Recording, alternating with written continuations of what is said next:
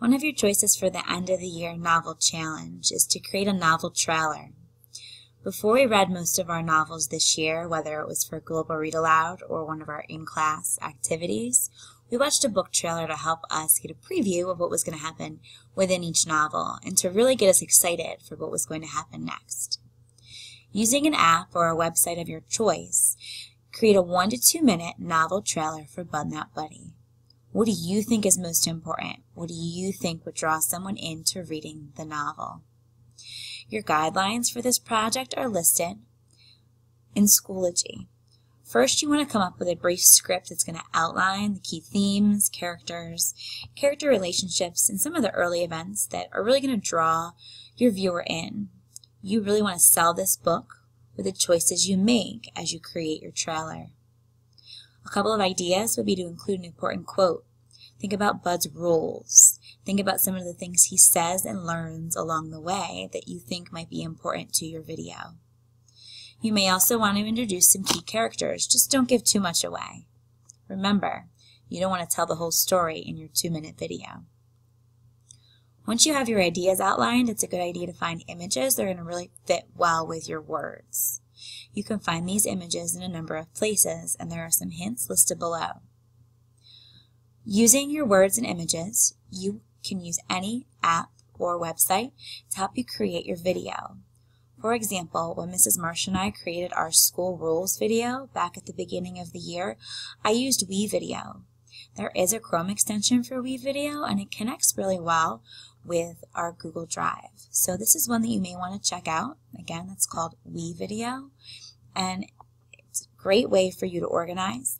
You can drop photos in, you can voice record, and you can use all sorts of fun effects in order to make your book trailer exciting. Though there are many more apps that you could use on your own device, you could use Flipagram, which many of you guys have used in the past to create your vocabulary videos. The choices are endless. It's merely up to you to make the right choice and to do the novel justice. Within whatever you choose to use, you should also add music to your book trailer. You want to really set the mood for what it is, set the tone for what it is that you want your viewer to feel. What mood do you want to create through your book trailer? What do you want the experience to be for the person who's watching your book trailer? Make sure you make a wise choice.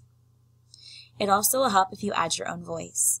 You'll see in the examples here, for example, the Wimpy Kid trailer that I've attached for you to take a look at. It is completely student-made, much like yours will be, and the students go through and narrate their ideas. Summer should be fun. No school. Hanging with friends. And playing a load of video games. Not crazy like mine. I'm Greg Heffley.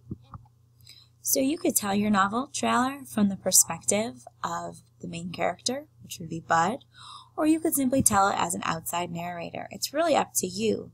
But adding your own voice will make your trailer even more meaningful to the person watching.